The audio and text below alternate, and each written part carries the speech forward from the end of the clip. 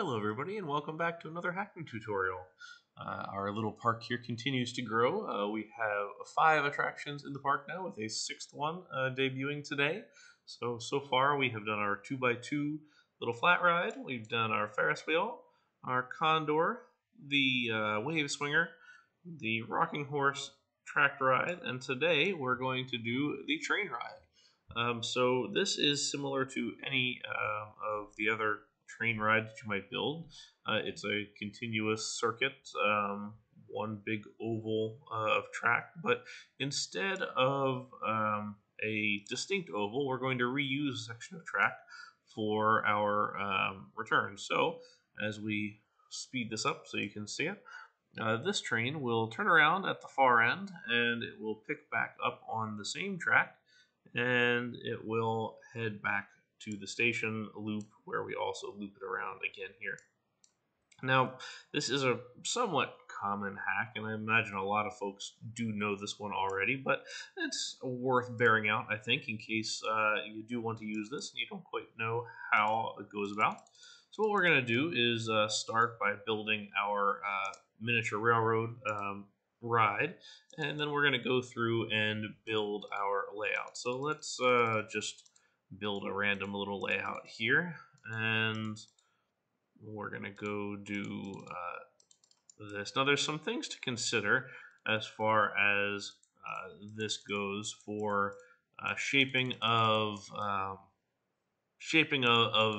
which pieces you put before or after each other, just to ensure that you don't merge things back to each other. So what I mean by that is let's do our big loop here, and then we'll bring it back in. So the challenge, if you just build this with 0 clearance, so with disabled clearance checks, and you just build in the opposite direction, let's do 2 there.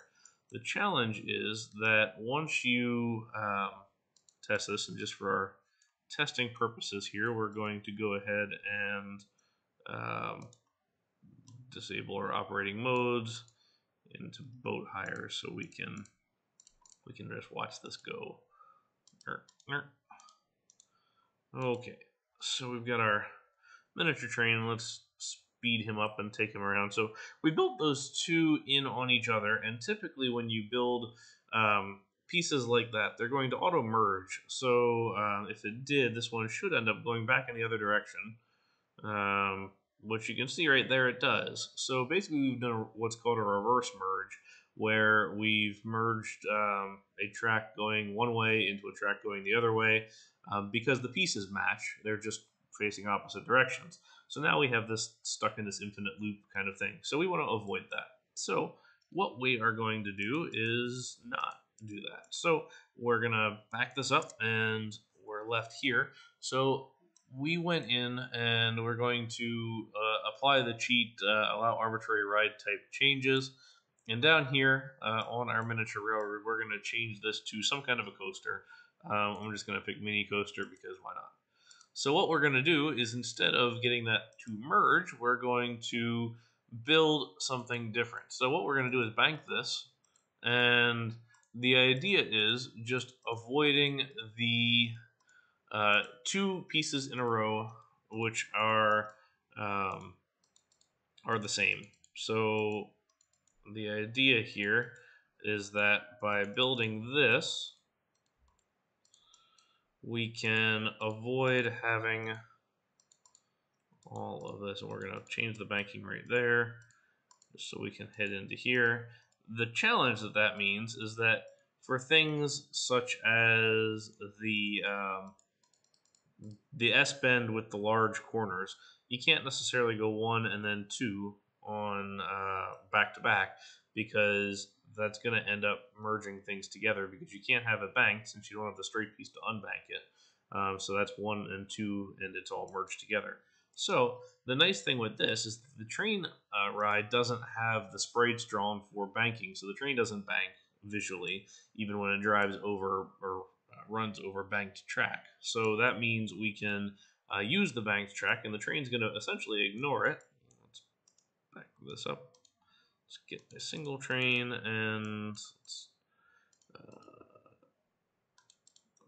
disable this so we can get some more vehicles here back to what it was before. Okay, so anyway, let's follow along. So if we did it right, it should work this time, but there's some finicky things with this sometimes. You can get away with some things and not others necessarily, but you can see so far we've done it. So there we are. So now all you have to do is turn that track back into the miniature railroad, which we'll do here. And then you'll note that this guy goes away because we have that as banked track, and since banked track isn't drawn as a miniature railroad, it's just going to not be there. So what I've done in the case of this one here, for example, so this is just cosmetic track that I'm using. So let's delete this, for example, and you can kind of see that this piece, and then there's another piece up here that I have is just there for cosmetics. So what you want to keep in mind when you build this is it wants to go in the opposite direction. So just those, and now we're good to go, and it's visibly there, visibly okay. So this is just your way to basically cross without merging. You're trying to make sure that the train ignores a merge when it otherwise would do it. So it's the same thing with crossing, for example. Like if you cross the track, you want to make sure that you go in there and you put something like a piece of brake track or just something that's different, because typically if you take a track and you cross it, so let's say I'm going to do this. So let's go out, go around, and then we're going to go right across, and then we will bring this back home. So we're not going to do that. So in some cases, this will merge itself just right away. The nice thing here is that I think because of draw order, we're not going to, but if we were to change this around where we had this guy first and then we merged into that, because you can see the one that was there first was merged into by the one that was second. So basically it's a straight merge. So you have that issue where it crosses. But if we go back here, and we go through and we take this out, and then we're going to put in instead a piece of brakes. And it can be wide open brakes. Be wide open brakes, but now when we see this thing go around, brakes aren't going to affect this. It's just going to continue on through and go along. So essentially what you need to do is just, in order to avoid a merge, you want to go in and build any merges with a track that's dissimilar. So not a straight piece at any orientation, or if there's a curve, not a curved piece at any orientation. So this needs to be a chain lift or a brake run or something to differentiate it so it doesn't merge, so then you can do your tests or your rides. So again, like we did earlier here, I mean, it's the same deal, where we just have a one strip that we want to share. It doesn't have to be one, it can be multiple, and that's all you need. So again, this is a pretty simple hack, a nice easy one to do. In case you were wondering, this specific train is a custom train that I have used by Space K. This is the CP Huntington train that Chance makes for parks around the world. And I like the look of it. It feels very classic, so that's what I used. You can download that on New Element, and I'll put a download link in the description if you would like to download it. So that's all for today. That is number 6 for our hacking tutorial little park here. I am taking name suggestions for the park if you'd like to help us name this little park or any of the rides.